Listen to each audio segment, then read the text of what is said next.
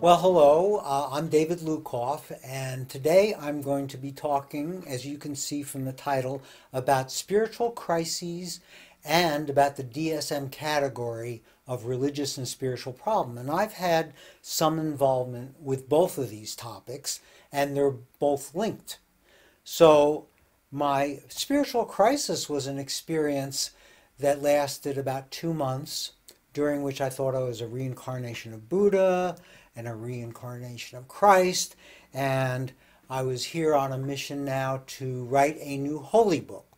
And I'd love to tell that whole story, but it is available on YouTube, and today I'd rather use my time to give you a broader picture of the role of spirituality and mental health.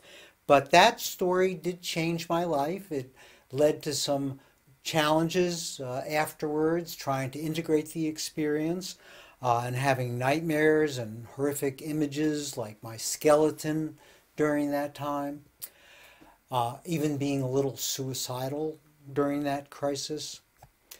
But afterwards, I really began to do a lot of research, personal experimentation with what is this domain of spirituality about. I started meditating. I started to take retreats on yoga and qigong. I also read a lot of literature and found other people who have had similar experiences to my own, describing them as things like cosmic consciousness, or Stan and Christina Groff used the term spiritual emergencies. And they have many parallels throughout human history in the experiences of shamans during their initiatory crises. Great gurus and yogis have gone through these kinds of personal dark nights of the soul. Jesus, Buddha, during their periods of wandering. Many of the saints and desert fathers had similar experiences. So I consider this experience to be my spiritual awakening.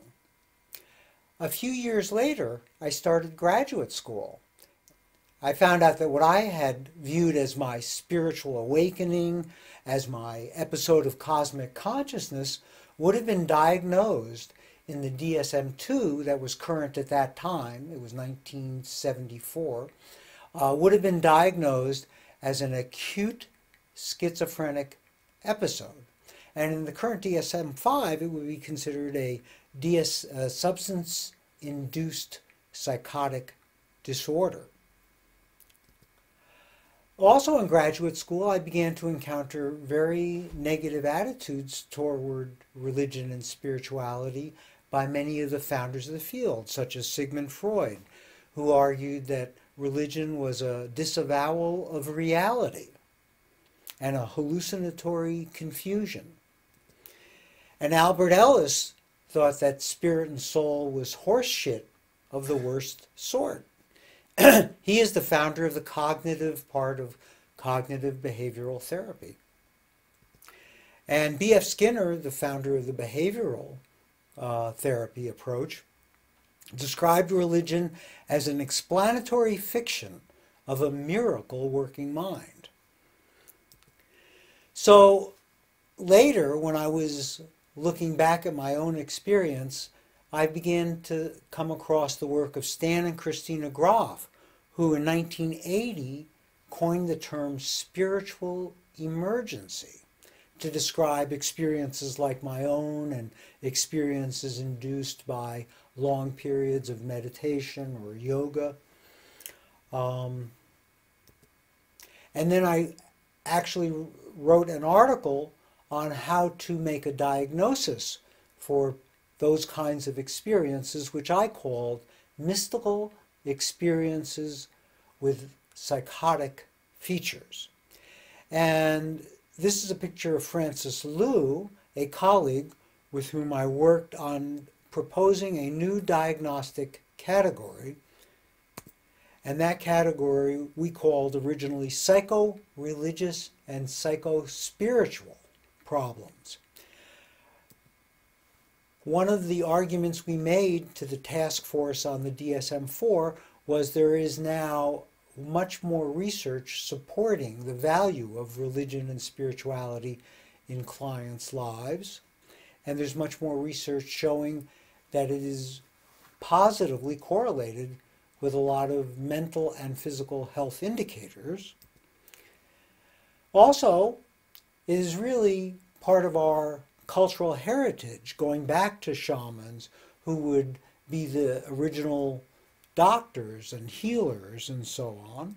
And the earliest forms of religion, like Greek religion, had their gods, Asclepius, who were associated with healing. And even the first hospitals in Europe were opened by churches, and nursing care originated in churches. So the connection between religion and healthcare is quite ancient. Also, in the United States, many people are very religious. I don't know if that's as true in Brazil, but in the United States, 89% of Americans report that they pray to God, and 95 to 99% claim a belief in God. So our proposal was accepted into the DSM-4. It was considered an innovation. It was reported with an article in the New York Times. It was on several different public television shows, as well as NPR radio and so on, because it really meant a shift in the position that psychiatry in particular was taking towards religious and spiritual issues, showing that they are important in clients' lives and that we as healthcare professionals, in fact, need to talk to our clients about these issues. So this is the actual category. I'll go ahead and read it out loud, and presumably this will be translated. Religious or spiritual problem. This category can be used when the focus of clinical attention is a religious or spiritual problem. Examples include distressing experiences that involve loss or questioning of faith, problems associated with conversion to a new faith, or questioning of other spiritual values, which may not necessarily be related to an organized church or religious institution. One of the largest growing groups now in the United States are people who identify as spiritual but not religious. So it's important to use the vocabulary of both religion and spirituality when we work with clients who may themselves self-identify as being spiritual. Since that time, I've done research. This is a study where I went through all of the case records in PubMed that dealt with religion and spirituality and did a content analysis. And based on that, we've identified several specific types of spiritual problems. So one type is people who have overwhelming mystical experiences, which are becoming more and more common throughout the world, and that it can be so new to the person that it really throws them off balance. That can happen also following a near-death experiences. There are some movies about that, how it can actually be a beneficial experience, but in the short run, people can be really challenged by the new experiences involved in a near-death experience. And many people, more people are having them as medical care becomes more and more creative at bringing people back from the frontiers of dying. Psychic experiences can also be similar in that they can cause people to challenge their everyday concepts of reality. An alien abduction experiences are perhaps a new form of these experiences, and they have many similar qualities. We also know that many people can get into trouble with meditation and qigong and yoga because they study them on their own without a teacher. You can go on YouTube and find many videos telling you how to meditate, how to do qigong, how to do yoga. And actually, ultimately, I think that's incredibly beneficial to people and it's actually very good that we have those resources, but there are going to be some people who take on more than they can handle in these practices, staying up all night meditating or trying to do qigong for 36 hours in a row or something like that. So they deserve a place in our consideration of spiritual problems. Possession is another culture-bound experience that some people have and should be treated more like a spiritual crisis than a medical condition such as a dissociative disorder. So those are examples. As I said, more and more people are having mystical experiences. This is a Gallup survey done in the U.S. And you can see from 1973, 27% of people acknowledged having these experiences, to the most recent that I could find, which was 2001, and 67%. Almost 3 times as many people reporting that experience. Over time, in my personal work, focusing on spiritual problems has also led to a consideration of the other dimensions of spirituality in healthcare. One of which, of course, is that clients are also bringing their religious and spiritual strengths into their recovery and wellness and treatment.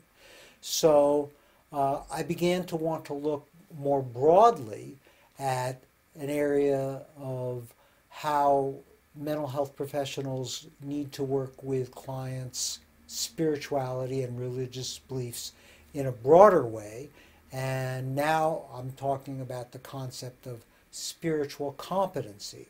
Several colleagues and I set out for the past 10 years to do research on what are basic religious and spiritual competencies that every healthcare professional should have.